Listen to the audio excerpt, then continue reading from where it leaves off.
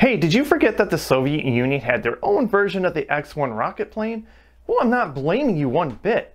Yes, I'm dead serious. The Cold War brought Soviet rocket planes to break sound barriers, test re-entry heating, and lay the foundational research for the Buran space shuttle program.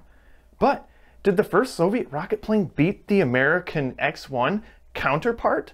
This complex race to space will finally be answered on the first Vintage Retrospekt of 2025.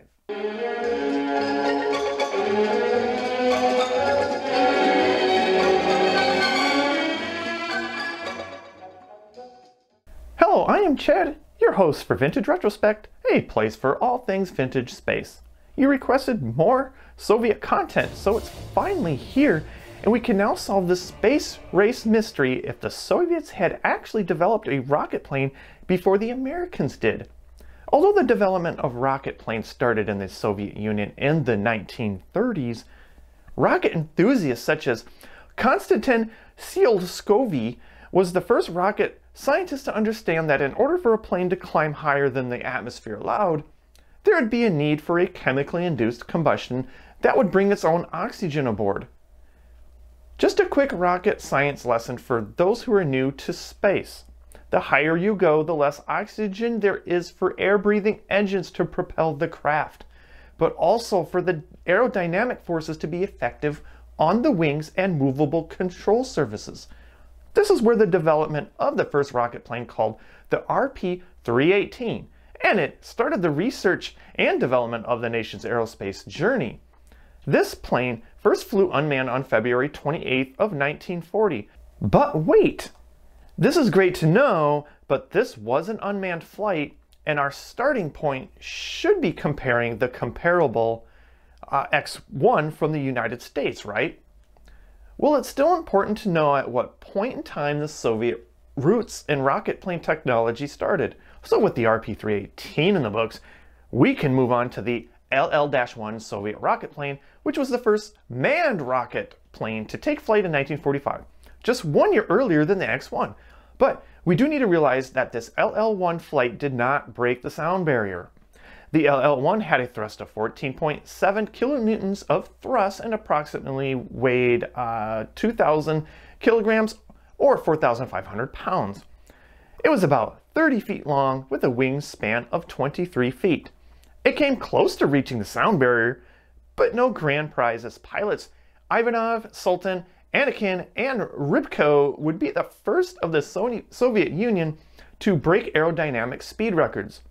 So what rocket plane did break the sound barrier for the Cold War adversary? The Lavochkin L-1-178 had defeated this barrier for the Soviets on December 26, 1948, just 1 year after the U.S. broke the sound barrier by test pilot Chuck Yeager. And by the way, we have a video right up here that we did about Chuck Yeager. Just a really kind of fun video about him chewing gum inside the X-1 cockpit. Go ahead and check it out up here. Now, the Soviet test pilot who achieved this goal was Colonel Ivan, I can't pronounce this middle part, Fedorov. The funny part about this is the plane had to brute force its way into Mach 1 speed by performing a shallow dive with its Rolls-Royce engine at full throttle. This just feels like every aviation combat movie ever, but I would expect nothing less from the typical Russian-style kamikaze antics. To make a short story short, the Lavochkin was the X-1 comparable rocket plane which served the same accomplishment of breaking the sound barrier. The swept design of the wings is really interesting here, as the X-1 had a more boxy rectangular look, and the angled wings that the Lavochkin have may have provided more durability when making nosedives. But I am not an expert in aerodynamics, so let me know in the comments what you might come up with on the wing design. The VK-1 by Rolls-Royce was the power plant for this incredible plane and provided 26 kilonewtons of thrust while being a single-stage centrifugal flow engine with 9 combustion chambers.